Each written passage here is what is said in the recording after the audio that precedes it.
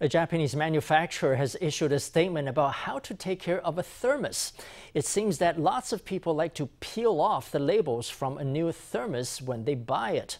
But for some thermoses, a sticker might have a protective function. Peeling it off can damage the insulation. The manufacturer implores customers to think twice before pulling bits off their products. You've just bought a new thermos. You probably want to give it a wash and peel off the label on the bottom. 会，因为感觉就是一个标签而已。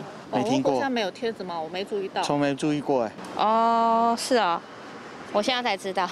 Most people we spoke to didn't know that the sticker might have a function. A Japanese manufacturer recently released a statement explaining they put a small hole in the bottom of the thermos in order to create a vacuum. The label is also known as a protective sticker. Its important role is to cover the seams of the welding that are created when that vacuum is made. If you peel it off, the seams get exposed to the air. That can damage the thermos and even shorten its lifespan.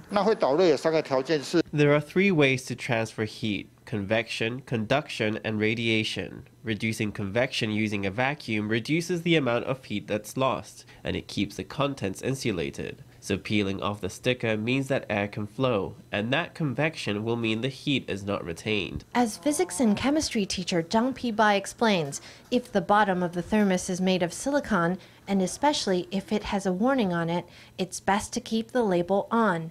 If the bottom is made of cardboard, the label is unimportant. Not every thermos has the same welding with a protective sticker.